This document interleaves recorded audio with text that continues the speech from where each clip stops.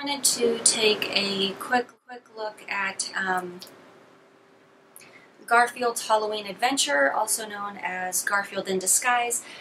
This was a 1985 special, so this is once again one of those that I had never heard of, which as a kid I absolutely loved Garfield. I would have been nuts about this if I had discovered this Halloween special as a kid. Why it slipped past me once again, I don't know. Maybe I was just too busy being a kid and out trick-or-treating and enjoying Halloween. I honestly have no answer for that. It was actually a rather enjoyable little show there. This is one of the first Garfield specials to have been based off of original content, which to me implies that other ones had been based off of the prior existing comic strip. So this was just pretty much just right new, right on the fly, just for you.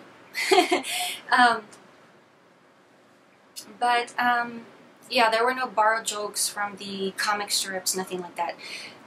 So basically this one pretty much just opens up with Garfield sleeping in his cat box. For some kooky reason, the television turns on and it's Binky the clown, Binky the clown, and he's pretty much just talking about, hey, trick-or-treating's fun, let's do this. So Garfield's like, sure, free candy, I'm in. He pretty much recruits Odie because he wants double the candy. So Garfield decides to go as a pirate, and of course Odie follows suit. And you know, throughout the trick-or-treating, I believe at some point in time they do board like a smaller rowboat just to cross a river, I guess just because they're either wanting to check out like a different area, but they wind up at a haunted house. So that's where more of the Halloween-y type stuff happens, and you do have a pirate type ghost fitting in with the theme. One of the things which I thought was actually very subtle, maybe even clever, was the fact that on the back of the little rowboat there was a little plaque with the name Carolyn on the back of it. You know, obviously everyone knows naming a boat is a customary thing, but this was actually a reference to the Garfield creator, Jim Davis. Carolyn was the name of his first wife, so I actually thought that was a charming little touch right there. Actually, this Halloween special itself, I found it very enjoyable. There were quite a few laughable moments, and of course you do have Garfield just being his regular jerk self, pretty much just being a total crud to Odie, and of course Odie dealing with it because Odie's just, you know, one of those lovable guys that he's just a people pleaser.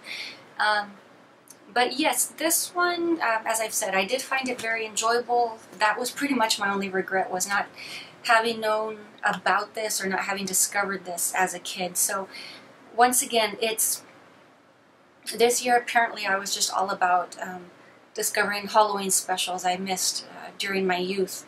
So I guess I'm the one who's kind of taking the faux walk down memory lane this year, but hopefully you guys are enjoying this. I don't know if it's a special that any of you are familiar with or one of those that you had seen yearly, but I would definitely love to hear your thoughts on it. I don't know if Garfield does have any other types of Halloween specials, but I would, yeah, Halloween specials or just holiday specials in general.